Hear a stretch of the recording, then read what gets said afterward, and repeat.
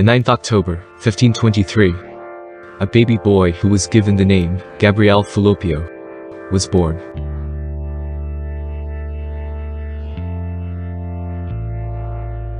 At that time, no one knew that he was destined to achieve wonders in preventing sexually transmitted diseases. Now, let's take a time machine for a leap of 37 years.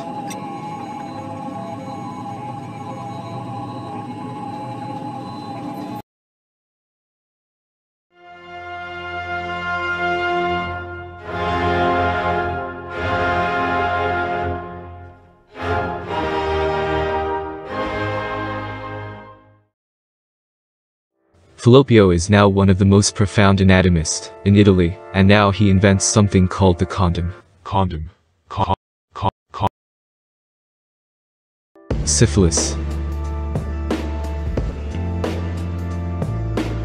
gonorrhea, AIDS, almost any STD prevented by a sheet of linen.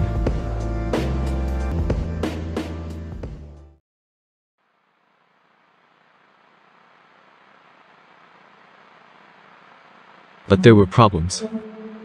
Linen wasn't the ideal material for the job. It was bulky, nearly uncomfortable to wear, and it was unattachable to one's genitals.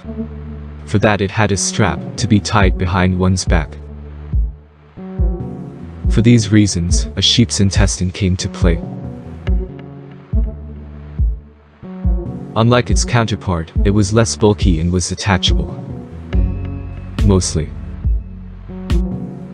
But at that time, it was too costly for ordinary men to buy it. But it was kept the way it was until 20th century. Then something happened.